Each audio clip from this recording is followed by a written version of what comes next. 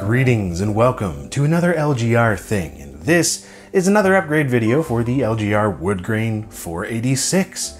And last time, as far as sound upgrades go, we swapped out the Creative Labs AW32 sound card for another Creative Labs, a Sound Blaster Pro 2.0, because while I do like the AW32 and what it can do and all that stuff, it ended up having some problems that needed to be fixed, and there were a few games that didn't quite work correctly with it, at least how I remember it and like it sounding, so I put in the 2.0, which is a great card. It's overall got fantastic support for just the games that I wanted to run from around 93 and 94 and whatnot. However, it could use with a bit of an upgrade, especially since I'm into general MIDI stuff these days. A lot of different devices like the Roland Sound Canvas, the MT-32, and some other things which we're going to be diving into. But as you can see here on the back of the card, or the back of the computer where the card is. So the Sound Blaster is all the way down here in the bottom. And while it does have that 15-pin joystick port that acts as a MIDI output on later sound cards from Creative Labs and many other companies, this one in particular does not have the MPU 401 compatibility. And even then, if it did, it wouldn't support intelligent mode, it would only be UART. I'm going to go with this right here. This is a Roland MIF IPC card from the mid-80s, and this right here is just going to plug in alongside the sound card there and supply an output right here, which is this is going to give us all of the information that an actual MPU 401 unit will need. And in case you're not aware, this is an MPU 401 MIDI processing unit, which is what the MPU stands for. So they had a whole line of MPU units for musicians and computer users and all sorts of things back in the day. This is another one from the 80s. I believe this one is maybe from 1986. I'm not entirely sure, 87 maybe, but yeah, so this is the MPU 401. So the card will go into the computer, that'll plug into this, and then these outputs here will go to an actual MIDI device. Which ones am I going to choose? That's the question, and I can't decide, so we're just gonna do a ton of them. Well, maybe not a literal ton, but at least 4, starting with the Roland MT-32, the classic released in 1987. This is a revision 0 model, which I actually have covered before. I did a review on it a while back, sort of a retrospective, and it's great.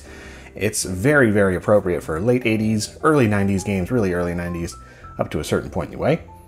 It doesn't do general MIDI, but it does MT-32 sound quite wonderfully, because that's what it is. But yeah, revision 0 means it has these left and right outputs. It doesn't have a dedicated stereo output, and it also has a bit of a problem with buffer overflow in some games. But yeah, that's what we're going to put on the very first layer of our MIDI mountain. Next up being the Roland Sound Canvas. This is in particular the SC55 Mark II, released in 1993. I have also reviewed this unit, and it is fantastic. It not only has full general MIDI support where the MT-32 did not, and that, in case you're not aware, just actually signifies that the MT-32 kind of has its own way of reproducing sounds, like its own instruments in its own specific places, whereas general MIDI standardized that so that any general MIDI device is pretty much going to have the same instruments in the same places. It also has Roland GS support, which is an expansion, or an extension really, to general MIDI, which means it has a whole bunch of really cool sounds on top of that, so you can play some sound canvas games that sound fantastic. It also has just these little switches right here and a serial connection, but I'm not going to be doing that. We're just going to go with the regular MIDI here and then plug that in to the MPU 401. Next layer of the sandwich is going to be this, the Yamaha MU80 tone generator. I haven't actually done a video on this yet, but I probably will in the future because it is really, really cool. It is released in 1994, and it not only includes the general MIDI support, same as this one, although it's going to sound different than this one, but it also has the Yamaha XG extensions, which is a bit like Roland's GS extensions. All these companies were trying to do their individual MIDI things back in the day while still adhering to the general MIDI standard. It's quite interesting, and yeah, it's pretty similar, in fact, to the sound canvas. It has the same kind of a switch right here, the serial connection for that, but again, we're not going to be using it. We're just going to be using the MIDI output going to an MPU-401, which gets us that maximum compatibility and all that. You could use the serial with a program like Soft MPU, once again, that magical program, but I don't want to be using any software layers if I can help it with this. I just want to do all hardware. And the final piece of the MIDI mountain is the Korg NS5R, which is released in 1996. It has this nifty little wheel here, and you might be familiar with the sounds of this thing if you've ever used like a Korg N1 or many of the other in-series devices from Korg back in the day, the mid to late 90s. And it is something that a lot of people don't really talk about, I've noticed, as far as gaming goes, but it sounds really, really cool. Yeah, so it has that serial connector as well, but it doesn't need it. It also supports different option boards, which this one does not have installed, but that supports other different sound, like daughter boards that Korg had at the time. We're just gonna be using the regular NS5R capabilities here and plugging that in and seeing what it does. How am I going to connect this all together, you might ask? Well, we're going to be using the Roland MPU-104. Man, I'm saying MPU a lot. This in particular is another one of their MPU series of things. I think this was released in 1984, 1985, something like that, whenever they started doing the MPU line of stuff.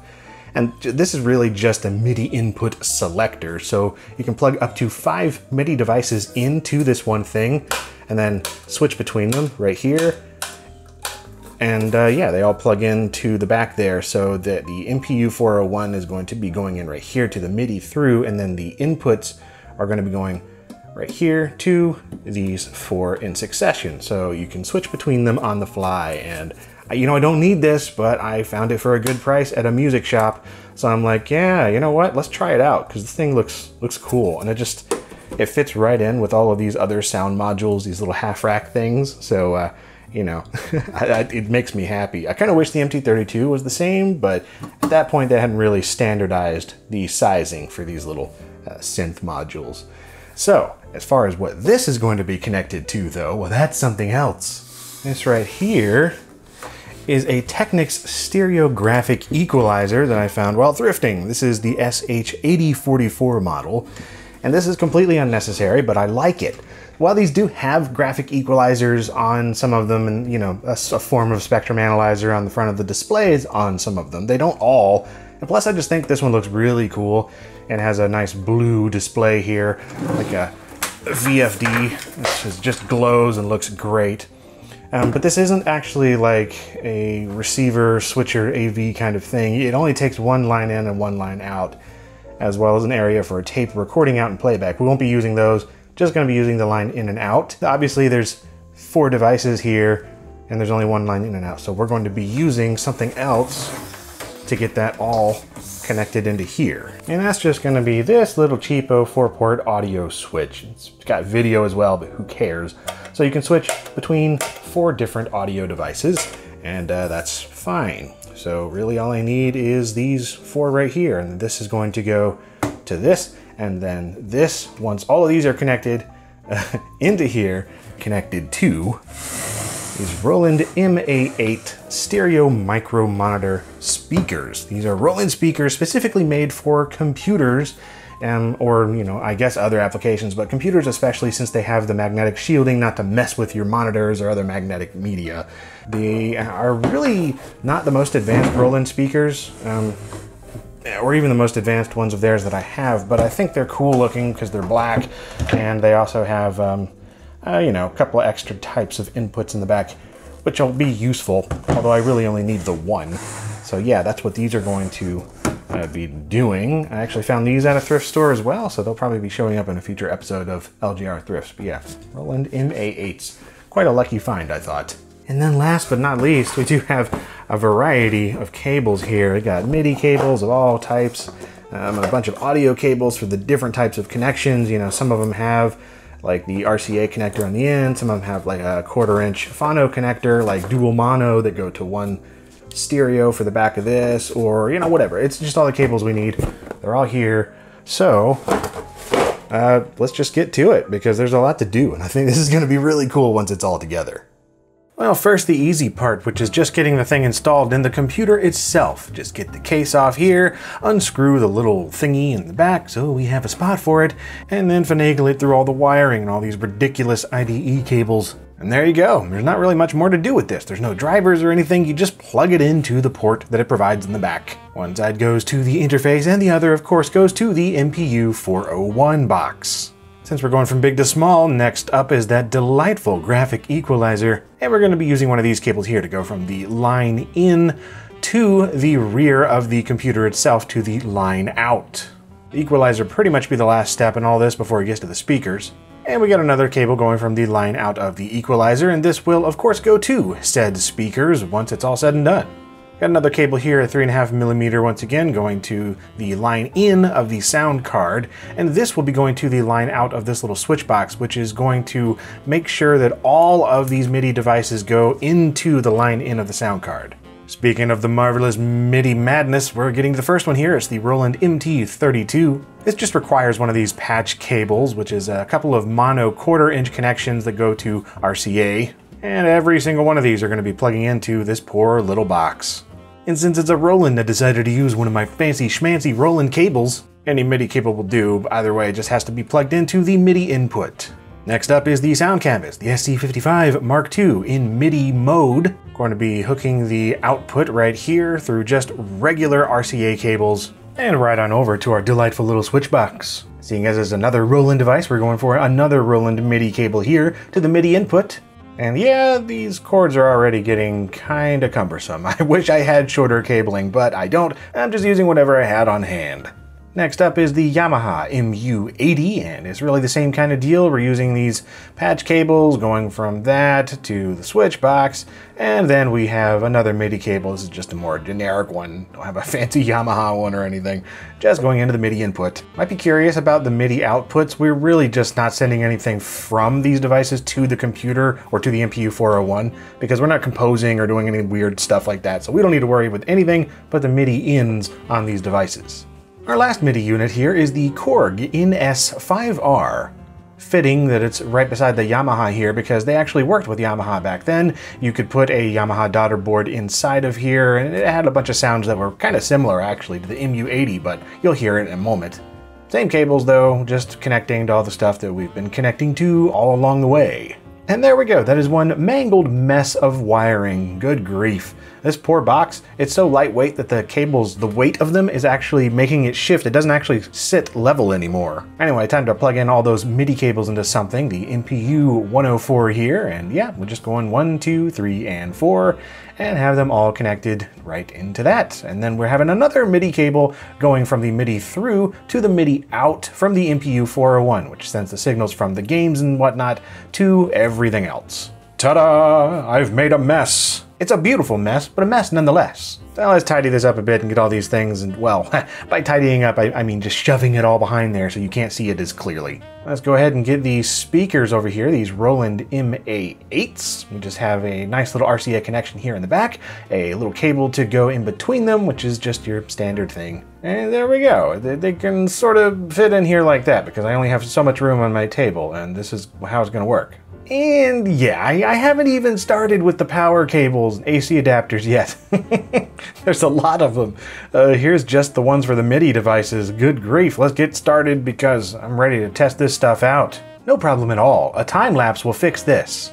Time to hit the switch on the power box everything is plugged into and see if they all come on, and yes, they do. And it's a lovely sight. Look at all the lights and displays, and oh man, this is awesome. Except it doesn't work.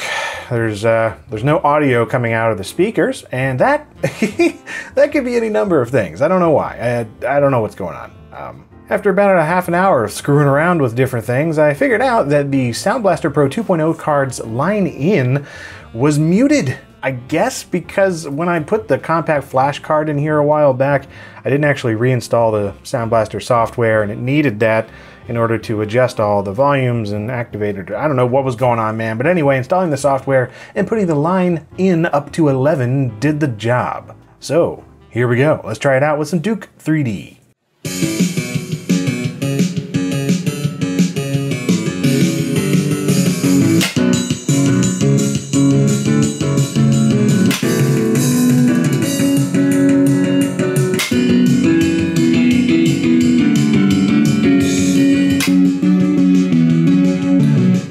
But you'll notice there, if you know what you're listening to, that those didn't quite sound right. None of them did, and that's because of the way that I was switching between them on the fly.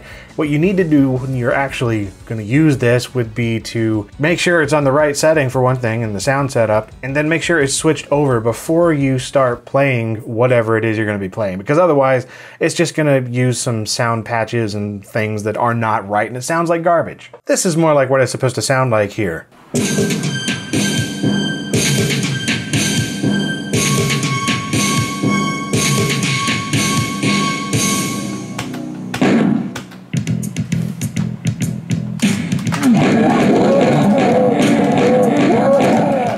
This is awesome. Just being able to switch in between whichever device I want, as long as the game is set to use it correctly, that is fantastic. It's just, this is a cool little setup. Well, kind of a big setup, but I like it a lot. Anyway, it's great for games, but let's just hear some demonstration in the form of the classic CANYON.MID file from Windows. I recorded each one of these separately and then edited them together so you can hear them going back to back with each device. Enjoy.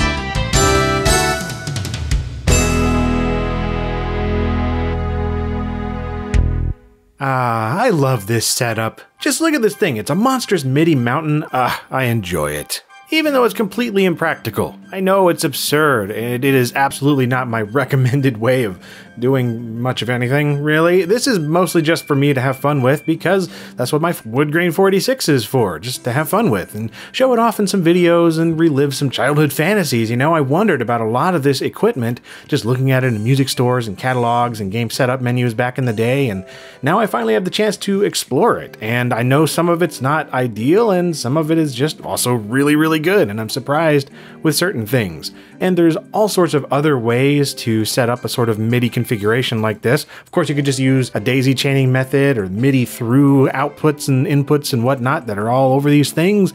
Yeah, you could do that too, and then you're dealing with latency and not having a cool switch box. This is just one way of doing things, and I hope that you enjoyed seeing me screw around with it, and let me know what you thought, and perhaps even tune in to some future videos that are going to be on some future topics in the future. There are new ones every Monday and Friday here on LGR. And as always, thank you very much for watching.